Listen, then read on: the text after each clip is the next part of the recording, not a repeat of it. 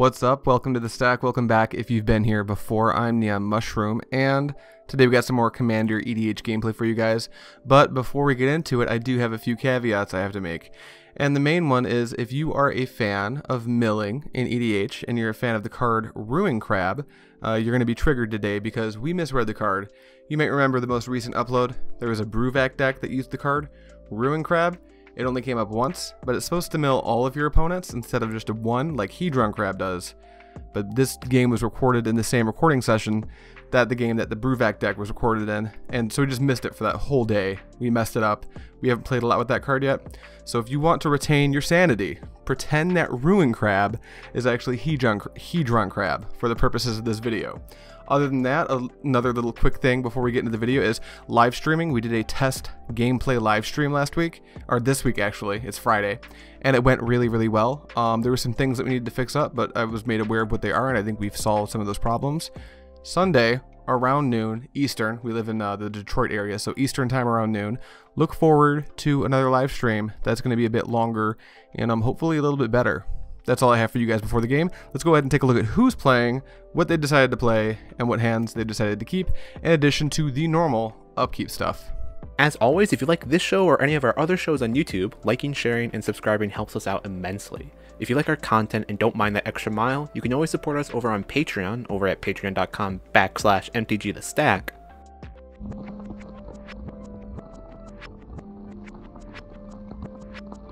Like Michael Guzman. Comment down below any of your thoughts and feelings, and we hope you enjoy the show. Okay, first up we have Guy Scott playing his Zacama Primal Calamity build. Most of you have seen this deck before. It's a big mana combo deck that wants to spend the early game accelerating on mana in order to cast Zacama out of the command zone in conjunction with Sanctum of Eternities to gain infinite mana, infinite life, and destroy everyone's permanents, and eventually win with something like a Shivan Gorge. Guy's going to be keeping a 7-card hand, including a Blind Obedience, a Sylvan Scrying, a Trace of Abundance, Wolf Willow Haven, a Stomping Ground, a Basic Forest, and a Canopy Vista. Up next we have Foley returning to the channel with a Phenax God of Deception build. Now this is going to be a pretty run-of-the-mill mill deck. It wants to use Phenax's activated ability in order to use his creatures and their high toughnesses to mill his opponents for as much as possible at a given time. Foley had to mulligan to 6, keeping a hand of Bloodchief Ascension, Brewvac the Grandiloquent, a Ruin Crab, which remember we're pretending is Hedron Crab, a Watery Grave, an Island, a Swamp, and the card that he had to put on the bottom was a Cherix. Next up we have Trigger playing the partner pairing of Jeska, Thrice Reborn, and Thrasios, Triton Hero.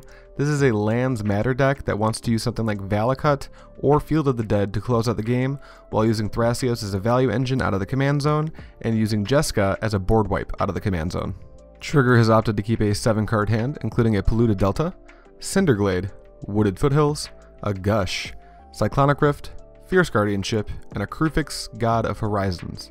Last up we have me, and I'm going to be playing the partner pairing of Sakashima of 1,000 Faces and Krark the Thumbless.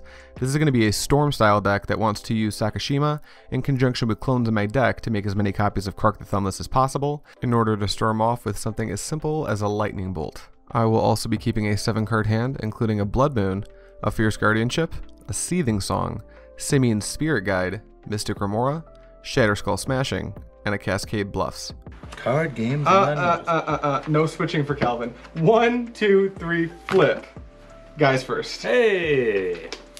Okay, Guy won card game, so he's going to start by drawing a card and dropping a Canopy Vista as his land for turn, and he'll pass to Foley, who's going to draw and play a basic Island as his land for turn. He's going to tap for 1 and play a Ruin Crab, and like I said at the beginning, if you want to keep your sanity, just pretend it's a Hedron Crab. Trigger's going to draw and play Polluted Delta as his land for turn. He'll pass to me, and I'll bolt in Shatterskull the Hammer Pass. I'll immediately tap it for red, exile a Simian's Spirit Guide from my hand to play Krark the Thumbless, and I'll just pass the turn back to Guy. Guy's going to go ahead and untap and draw his card for turn, and in this first main phase, he's going to play a basic Forest as his land for turn. Then he'll tap for 2 mana, and he's going to cast a Trace of Abundance. He'll put it onto his basic Forest and just pass the turn to Foley. Foley's going to draw a card, play a basic Swamp, triggering the Ruin Crab, which we're pretending is Hedron Crab, so he chooses Guy to mill 3 cards from the top of his library. Then Foley's going to tap for 1 mana and cast Bloodchief Ascension.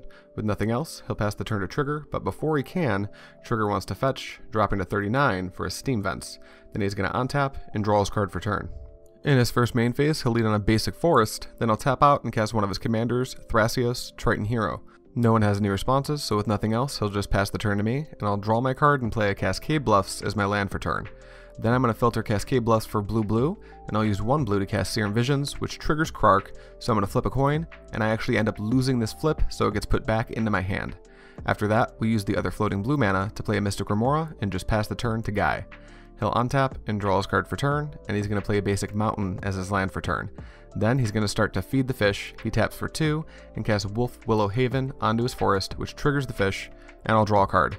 Then he's going to tap that land that's enchanted with 2 enchantments, and he's going to cast Blind Obedience, also not paying for the fish, so I'll draw another card. With nothing else, he'll just pass the turn to Foley, who's going to untap and draw his card for turn, and he'll play a basic island, triggering the Not Ruin Crab, so he's going to choose Guy to mill 3 cards. After that, he's going to tap all of his available mana, and he's going to cast Bruvak, the Grandiloquent, and with nothing else, we're going to pass the turn back to Trigger, who will untap and draw his card. He's going to play a tapped Cinderglade in his first main phase, and then he's going to head to combat and attack Guy with the Thrasios. We'll remember that the Bruvak comes into play tapped because of Blind Obedience. Guy has no blocks, so he's going to drop down to 39 and 1 commander damage. After that, we'll go to my turn. I'm going to sacrifice the Mystic Remora and draw my card for turn. Then, in my first main phase, I'll filter for blue, and I'll cast that Serum Visions again. This triggers Krark, so I'll flip, and this one I win, so I'm going to copy Serum Visions. So I'm now going to cast Serum Visions twice. After choosing the cards that I want to draw and putting the ones that I don't on the bottom of my library, I find my land drop for turn. In this case, it'll be a basic island, and then I'll head to combat and attack Guy with Krark the Thumbless. He has no blocks, so he drops to 37. That triggers Bloodchief Ascension. I'll move to discard, and we'll pass the turn back to Guy, where he'll draw a card, and I'll tap for 3 mana to cast Sylvan Scrying, and he will extort it with the Blind Obedience. This will have all of us taking 1 life, and he will gain 3. Then he's going to search his library for a copy of Temple of the False God. Him not searching for Sanctum of Eternity is setting off alarm bells in all our heads. He's going to drop Stomping Ground tapped as his land for turn, and pass to Foley, where he's going to draw and play Watery Grave tapped, triggering Not Ruin Crab. So Guy's going to mill 6 cards because there's a Bruvak in play. Then Foley's going to tap for 3, and he's going to drop Teferi's Tutelage. He's going to draw off the Enter the Battlefield trigger, which triggers the Tutelage again. That's going to have him milling Guy for 4 cards because it's doubled by Bruvak. After all that, Trigger's going to drop Windswept Heath as his land for turn, and head into combat, attacking Guy for 1 commander damage. Then, Trigger will fetch with the Windswept Heath. He's going to go get a Tropical Island, and then he'll straight away activate Thrasios. He'll scry, decide he doesn't like what's on top of his library, then he'll reveal a City of Brass, which comes into play tapped off of the Thrasios, and with nothing else he'll try to pass to me, but first I'll cast Brainstorm. That's going to trigger my Krark. I'll flip a coin and fail, so the Brainstorm goes back to my hand, then I'll untap and draw my card for turn. I'll play a Command Tower as my land for turn, and then I'm going to tap for 4 mana and cast my second commander, Sakashima. I'm going to use it to clone my Krark, and it comes into play tapped because of the Blind Obedience. Then I'll pass the turn to Guy. Guy will draw his card for turn and play a Temple of the False God as his land for turn. Then I'll tap for 3 mana in order to cast a Satyr Enchanter, which resolves. Then he's going to tap for 5 more mana in order to cast a Mirari's Wake, which triggers the Satyr Enchanter, and I'll draw a card. With nothing else, he'll pass the turn back to Foley, who untaps and draws, triggering the Tutelage, having Guy mill 4 cards. Then he'll play a basic island as his land for turn, triggering the Not Ruin Crab. That's going to have Guy milling 6. Then Foley's finally going to tap for 5 and cast Phenax, God of Deception, out of the command zone. We'll pass to Trigger's turn, where he'll drop a Wooded Foothills as his land for turn, and then he'll fetch, dropping to 36 life, and he'll go get a Taiga and put it into play. Then he's going to tap for 3 mana in order to cast one of his commanders, Jeska, Thrice Reborn. I have a response. I'm going to cast Fierce Guardianship for free, triggering both of my Krarks. Trigger also has a response. He'll tap for 3 to cast his own Fierce Guardianship, realizing he doesn't need to tap for 3 because he has a commander, and then I'm going to respond once again. I'm going to cast Deflecting Swat for free because I control one of my commanders. Dude, he's got the good hand. Oh! Luigi's my friend. So let's go back to my hand. And I'm going to copy it. Oh my god. After getting the best possible set of flips, I get to copy Deflecting Swat and put it back in my hand. That's going to cause his Fierce Guardianship to target the Deflecting Swat and fizzle. Then I'm going to flip the coins for Fierce Guardianship. I will also get a Heads and a Tails again, so I'll counter Jeska and I'll get the Fierce Guardianship back in my hand. With nothing else, Trigger passes to me, where I'll untap, draw my card for turn, and then I'm going to tap for 3 mana and cast Jeska's Will. Trigger has 6 cards in hand, so if this resolves, I'll get 6 red mana. First we have to trigger the Krarks. The first flip is Tail, so it goes back to my hand, and the second flip is Heads, so I copy it. This is going to have me exiling the top 3 cards cards of my library and making 6 red mana. I'll play an island out of those exiled cards as my land for turn. Then I'm going to use 3 of that red mana to recast the Jeska's Will, but in response, Foley is going to tap his Ruin Crab in order to mill me for a grand total of 6 because Bruvac's in play. Then I'll do the same thing but with Bruvac to mill me for 8 cards after that. With nothing else, we go to resolve the Krark triggers. We're going to flip a coin, and the first one is going to be tails, so it goes back to my hand. The second one is heads, so I get to copy it again, making 6 red mana, and then I get to exile the top 3 again. I'll use 3 of my 9 red mana to cast a Twinning Staff, which comes into play tapped because of the Blind Obedience, and then I'll cast Jeska's Will again, triggering both Krarks again. I flip tails, and then I flip another tails. This puts it back in my hand, and I'll use my last 3 red mana to cast it again. I'm going to trigger both Krarks and flip tails, and then I'm going to flip tails again, putting it back in my hand. This will effectively end my turn, so I'll try to move my end step. But Trigger has an action first. He wants a single target Cyclonic Rift Guy's Mirari's Wake. If that didn't make that much sense to you, I'll explain that play at the end of the game. I'll discard a card for turn, and we'll move over to Guy's turn, where he'll untap, and on his upkeep, Trigger wants to submerge his Satyr Enchanter, because Trigger controls an island and Guy controls a forest, so he does it for free. Then Guy's going to draw his card. He's going to tap for 5 mana and try to recast Mirari's Wake. I have a response to this. I'm going to for free cast Fierce Guardianship, and that's going to trigger both Krarks. I'll flip a coin, first one's tails, and then I'll flip another coin, second one's also tails, so it goes back to my hand. I'll cast it again for free. This is going to have me flipping 2 coins. The first one's heads, and the second one is also heads. This is the worst possible outcome because it does counter the Mirari's Wake, but then the Fierce Guardianship finally hits the graveyard. Guy will then play a Sanctum of Eternity as his land for turn, and he'll tap for 3 to redeploy the Satyr Enchanter.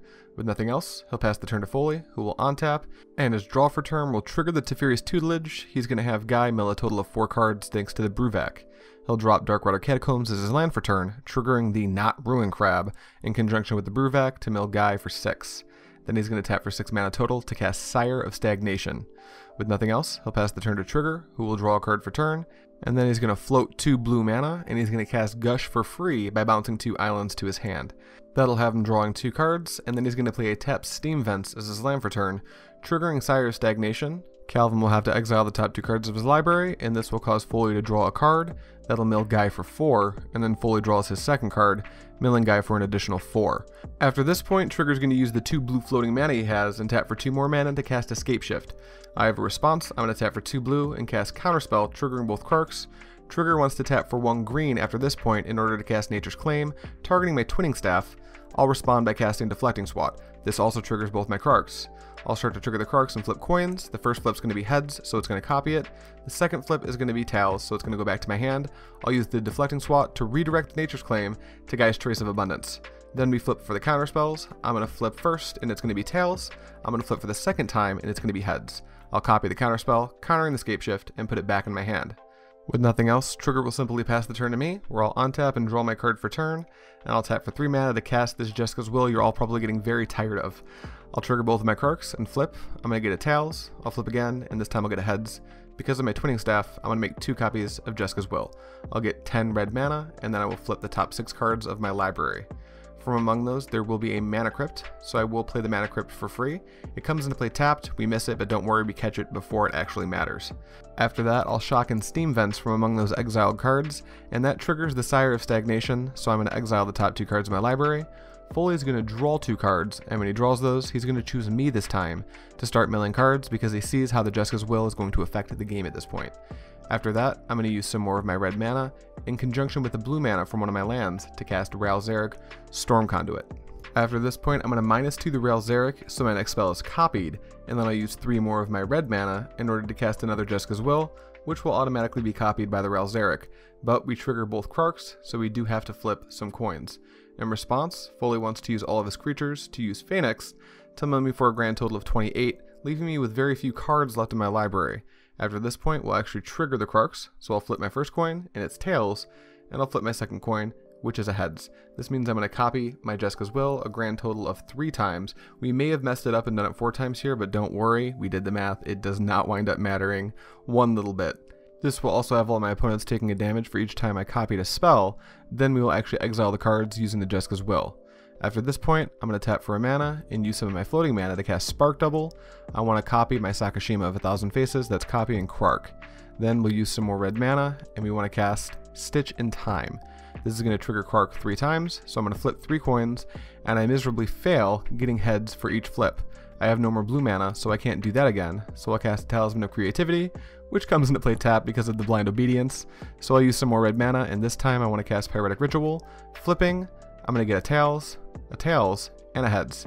This is going to cause me to copy the Pyretic Ritual twice, and then it goes back to my hand. Each of my opponents takes some damage. Then we'll cast the Pyretic Ritual again using some more mana. We're going to flip the coins and get a combination of heads and tails, putting the Pyretic Ritual back in my hand and copying it, causing my opponents to take even more damage, and at this point I realize I have an Underworld Breach, so I'll just cast that to cast Krark's Thumb out of my graveyard, and at this point I do have the Pyretic Ritual, an Underworld Breach, and a Krark's Thumb. This allows me to go functionally infinite and kill all of my opponents. Alright, we got there with our Krark Sakashima Storm deck. Normally at the end of the video we like to talk about how everyone's decks perform from the least impactful all the way up to the most impactful. However, I want to do some damage control at the end here because I saw a lot of interactions in editing the game that weren't super, I feel like most people who play a lot of Commander or a lot of Magic in general maybe understood some of these interactions or some of these game decisions, and I feel like some newer players, and there are a lot of newer players that do watch the channel, that might be like, hey, why are you, or not even newer players, just less experienced Commander players in general, are asking the questions like, hey, why was this play made? It seemed not very good, and at first glance some of these plays didn't seem very good. So just off the top of my head, I want to go over some stuff. I want to re-apologize for the Ruin Crab plays. In editing, it was actually very difficult to continue to, it was just hard. Every time I saw the Ruin Crab, the landfall trigger, and Foley targeted with Ruin Crab, we all made the mistake, we all missed it, but it happened.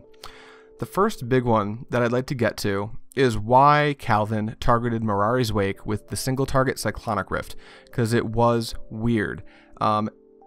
For those of you who don't know how Zacama works, I kind of told you about it in the intro opening hand segment, but it's a combo deck, and I'd like to go into a little bit more detail about how this combo works. You got to get this land called Sanctum of Eternity, and that with Zacama and access to 13 mana doesn't win you the game, but it functionally makes it almost impossible to lose.